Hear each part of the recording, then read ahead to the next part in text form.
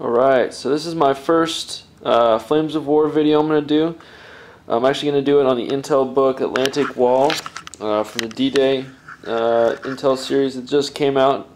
I'm pretty excited. I haven't had a chance to really look through the book too much. I did look through it quickly and formed a list off a quick, just a quick one for fun, but I'll show you that in just a minute. So this is what it comes with, the D-Day packaging. It comes with one book for the Germans and one book for the Allies, the British, Canadian, and United States forces. Alright, so that's the Atlantik Wall, real quick. So pull it out here. So this is what the two books look like. Alright, Overlord and Atlantik Wall. I'm going to be going through Atlantik Wall today. I'll go over Overlord a little bit later as I look through it, but they're beautiful books that I've skimmed through. Beautiful pictures. The lists look a lot of fun. I'm really excited to start playing them. So let me put Overlord away and we'll get going with Atlantik Wall. Alright, here we go with Atlantik Wall. So as you can see, it's a really nice book, as I've been saying. Artwork is beautiful. Let's open it up. Front page is a map of Normandy. D-Day is all about the Allied invasions. So just a quick off of shows all the maps and how the forces were deployed and everything. After that, we got our table of contents. This book pretty much has everything you could think of during World War II, late war anyway.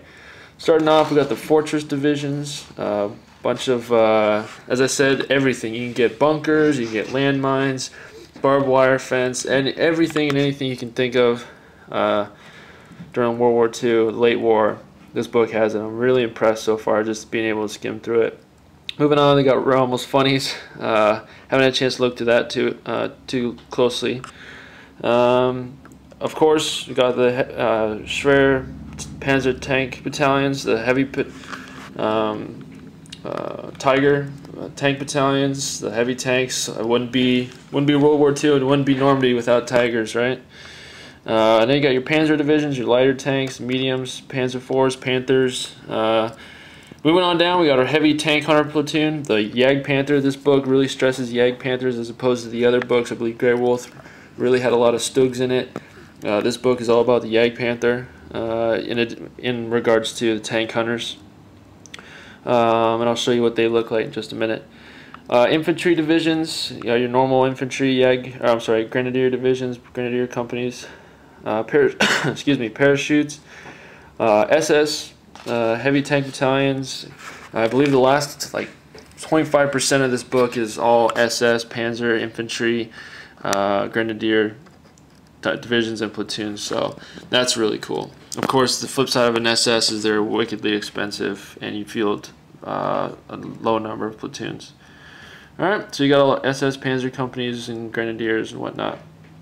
And you have certain battles if you want to play, and then just like every book, they have core support, arsenal, and then some painting guides in the very back. Alright, so instead of going through page by page, which would take probably many hours, which I don't really want to do right now, I'm going to flip to the list that I found was the most entertaining and most interesting to play. If I can find it here. Actually, first of all, I'm going to start off. This is the Jagdpanther platoon. This is what I was saying. This is, for me, I personally love panzers and tanks myself, so I will be fielding some sort of armor. I was looking at this one and I didn't really like, the reason I don't want to field this one is there aren't enough support units for it to have a very diverse company, even though Jagdpanthers are quite powerful if you look in the back of the arsenal.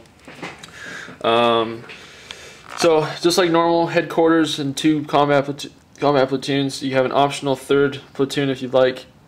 Anti-aircraft.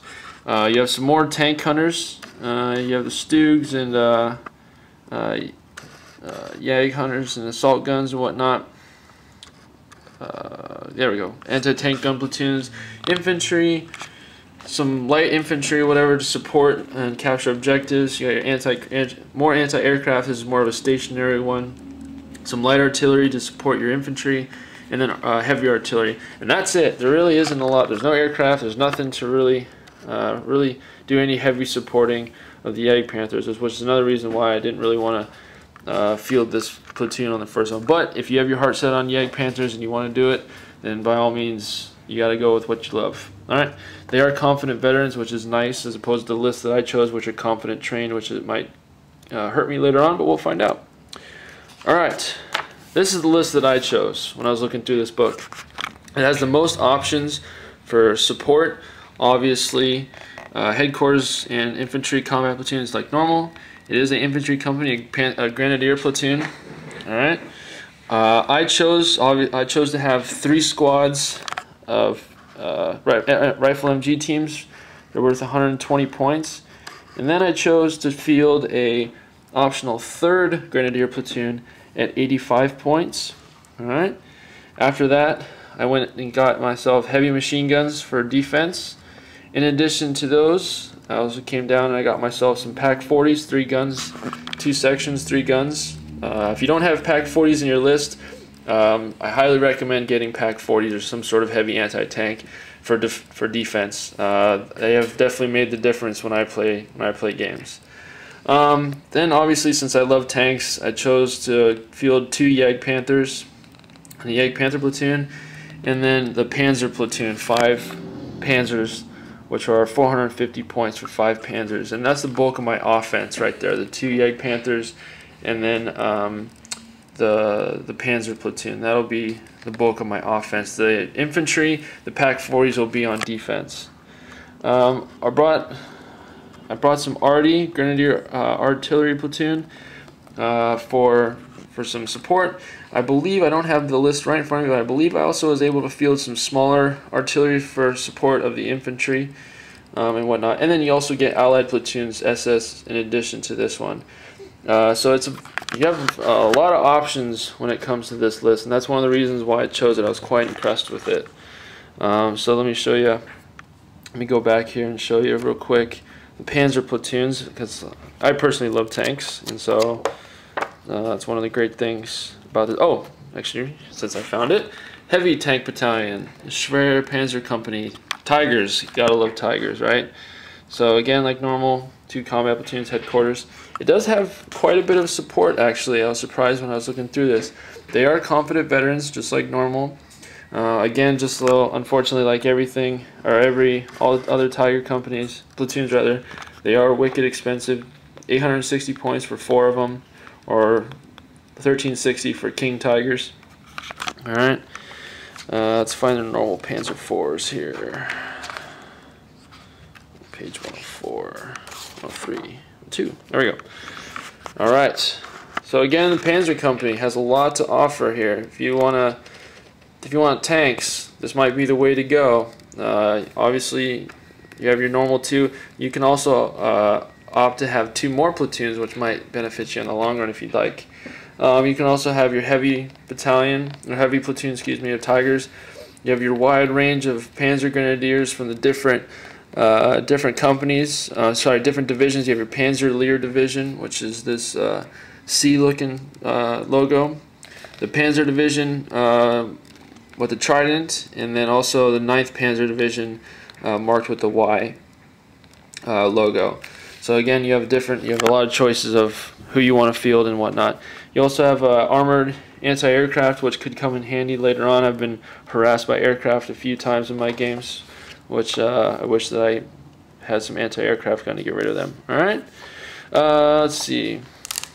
So since I'm on the topic of Jagdpanthers, in the arsenal, so I'm going to be fielding Jagdpanthers and Panzer IVs. So just give you a quick look at Panzer IVs are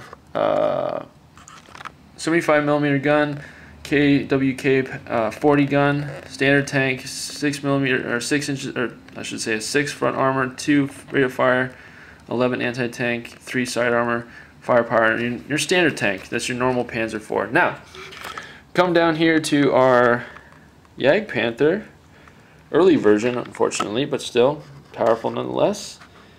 And if I could focus here, there we go. And 88mm gun, Pack 43. All right, again, standard tank. Although front armor of 10, rate armor. Oh, sorry, fire rate. Oh man, I'm losing it today. rate of fire of 2, side armor of 5, anti-tank of 16. There's not a lot on the battlefield that's going to be able to stop armor. Anti-tank is 16, and then normal top armor and side armor or firepower is normal. The only downside to this vehicle is that it's unreliable, which may be a downside if you're trying to cross a difficult going terrain or any terrain that could get bogged down in. But that, I feel that with the armor and then the anti-tank rating, that the Jagdpanther is definitely the way to go. So that was just a quick overview of what I'm going to be doing, what I'm looking at. That's the Atlantik Wall in a nutshell. If you want me to post some more videos about the Atlantik Wall in particular, or I'm going to move on to the Overlord and look at some of the lists there. Leave some comments, shoot me a message if you want, ask me questions, and hope to see you around. Have safe gaming and have fun.